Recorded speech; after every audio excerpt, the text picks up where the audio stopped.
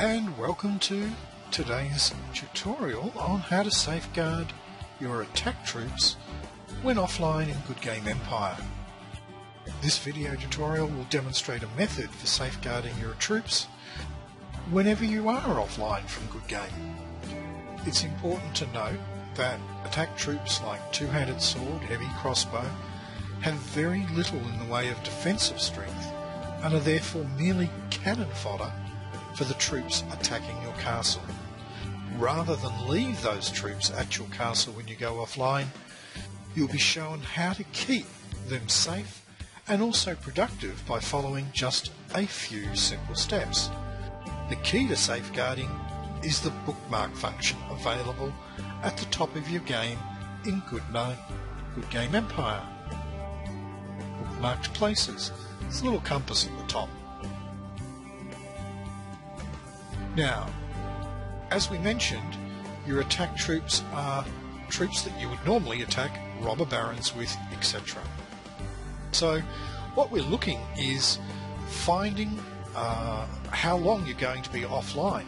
So if you're going to be offline for 3 hours or 6 or 8 or even 12 hours, the easiest way is to use your map cursor. As you can see, the distance from my main castle at the moment, as I move it, increases. If we then use our arrow keys on the keyboard, we can pretty much see that we'll be scrolling all the way, in this instance, to the right or to the left. And what we're looking for is most probably going to be a distance of 300 map clicks away, and that should give us a maximum time frame which could be anywhere between 10 and 12 hours. And it is just a case, or a very simple case, of going across, getting up to say 300, and then find an RBC, Robber Baron Castle, that is roughly that distance. You look at it and you go, oh, okay. When I click on the castle, there is an option, as you can see, to bookmark the place. Well, the first thing we want to do before we bookmark it is, if we want to attack that robber baron, how long will it take for troops from my main castle to get to the robber baron? Now this is a distance of 298 map clicks. So let's just go through the process of selecting, and in this instance we'll use our Two-Handed Swords to attack the robber baron.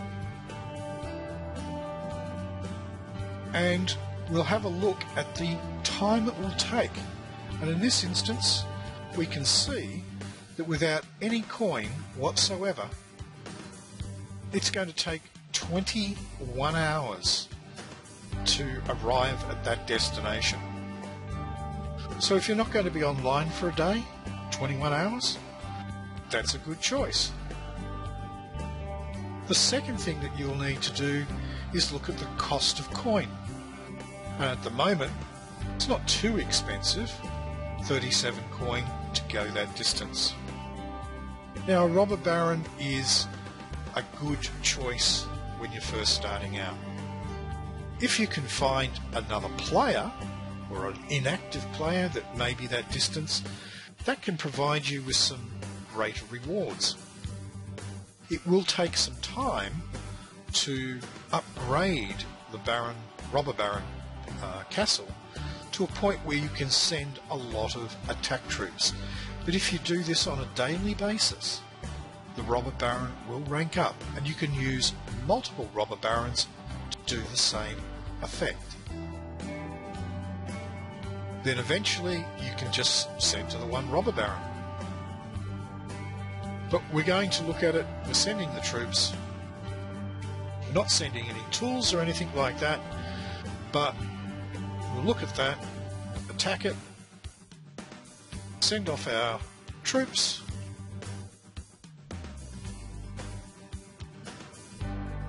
With our commander, and we've selected no coin. It's going to take 24 hours. Okay, so we're looking at the Robber Baron. We've just had a look at attacking it, and distance. We note that if we go down, select our attack troops, fill up all of the ranks with it, and then we go to send it. It's roughly 23 hours by standard travel. It would be 4 hours or 5 hours by coin travel, or if you had to, Ruby, but we're not going to use Ruby, and we shouldn't really even have to use coin. The idea and the concept is we've now got a distance and a time to a location. Now, if that was okay, we would then say go off and attack it. But we're going to cancel, and all we're going to do is say bookmark. So we now bookmark the place. It comes up with the map coordinates of where it is, but we can change by clicking on the green section here. We can change the name. And so what we would do in this instance is click on the change name, and we're going to call it 21 hours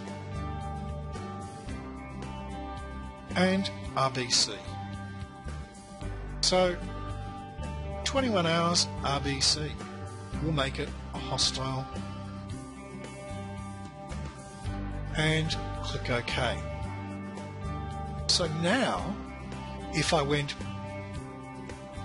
back to my main castle, and for some reason, let's just say I'm going to go and type in K9 Luch. I'll do the search. I go back to my main castle. Now, end of night, I don't want to leave my troops in the castle unprotected as far as attacking troops. So all I'm going to do is go up to the bookmark icon, the little compass, marked places, click on it.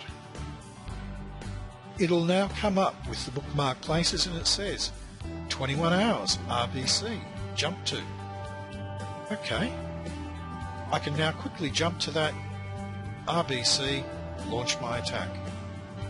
If you do this for say 21 hours, do it for 6 hours, and maybe one for 3 hours. As the Robber Baron keeps ranking up, you will be able to send more and more troops. You can alternatively find an inactive player that is a similar distance and do the same thing for them. Bookmark them.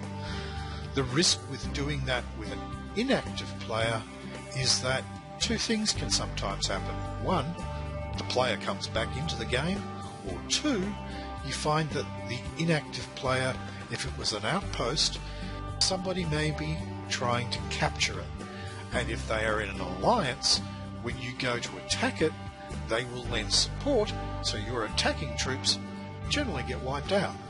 So, although it takes a longer time for you to ramp up the level of the RBC, the RBC generally as a rule provides coin, resources, and experience points. And that would be a quick way to send your troops off to that to make sure that they can attack it. Now, bearing in mind, the timings will differ if you are using tools and the types of tools that you're using, etc. But at least you now have a quick way of recording as a reference, using the bookmark option, distances to locations where you can quickly send your troops off at the end of the day when you're going offline, so they are no longer in your castle when it is attacked. Hope you enjoyed the tip.